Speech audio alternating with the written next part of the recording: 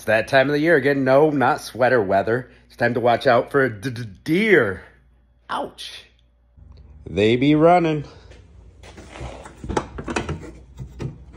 Check out this damage. I already wrapped up the wiring harness where wires had gotten split and pulled, and it pushed the battery back. You can see this radiator hose is bent, and this was probably weak and took a hit.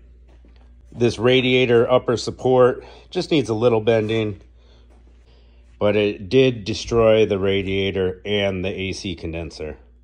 Now, he did have full coverage, so while we were waiting for the insurance company to get back, he needs a vehicle to drive. So we're going to go ahead and replace this radiator today. What he's hoping for is a total out so he can get some cash, buy it back, and just kind of patch everything up.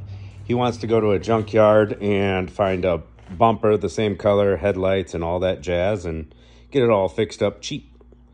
Not really concerned about how it looks like. He just, you know, wants her running again, and that'll be that. Let's change it. Yep, good news for me, bad news for him. No pressure in the AC system. So it gives 2.8 hours to do this job. And it's going to take me a lot less because I don't have to be careful with the condenser at all. And right now, all he wants is a radiator in it so he can drive. So I get to rip it out and not spend 2.8 hours on it. This is the Braun Intervan edition, the handicap accessible van. So we do have some extra wiring and stuff to get out the way. But we start with taking this, detaching it, moving it. Now we got a lot of room to play. Making some progress. Found some more shredded wires. I think that's the relay for the fans. We're gonna have to patch those up. And the condenser actually doubles as a transmission cooler. This top part's the trans cooler. So we're gonna have to reinstall this right here. And there you have it, folks. She's put back together. Trans cooler built into the condenser.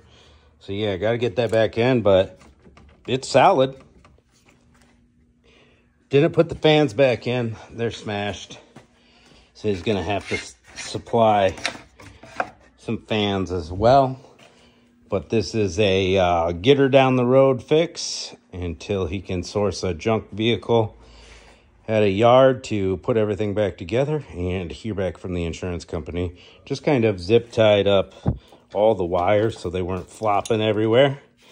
And the turn signal bulb is smashed out pretty good. Might throw a bulb in there for so at least he has a blinker. Maybe I should be nice and do that real quick.